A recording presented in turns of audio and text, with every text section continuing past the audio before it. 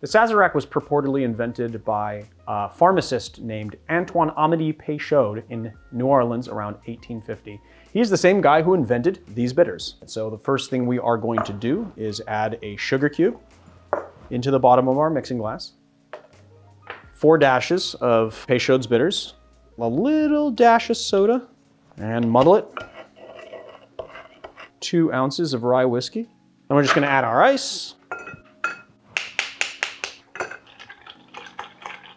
Now this cocktail calls for an absinthe rinse coupe, which you can just drop the absinthe in, but I like to use a atomizer here, which will give it a nice even coat in the glass. And so we're just gonna spray it into the glass like that until you have every surface covered. And then we're just going to strain into our glass like so, and then give it a lemon twist. Some people like to put it in the glass, but you can get a little bit of bitterness from the peel. There it is, the Sazerac.